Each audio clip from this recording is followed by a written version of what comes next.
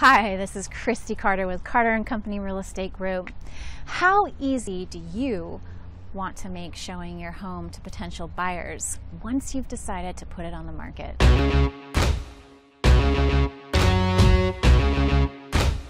So you've decided to sell your house, you've hired a real estate professional to help you with the entire process, and you've been asked what level of access you want to provide to potential buyers.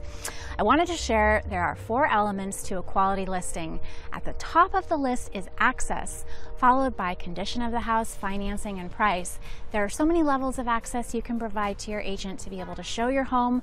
Let's go over the top 5 you can provide to a buyer. First, having a lockbox on the door allows buyers the ability to see the home as soon as they are aware of the listing or at their convenience.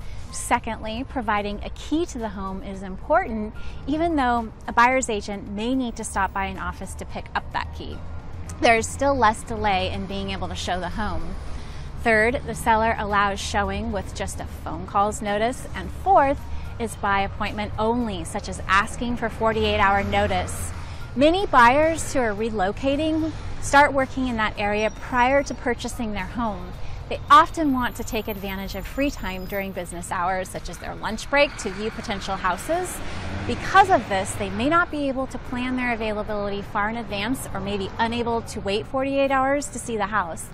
And lastly, is providing limited access. For example, where the home is only available for a couple of hours a day. This is the most difficult way to be able to show your house to potential buyers.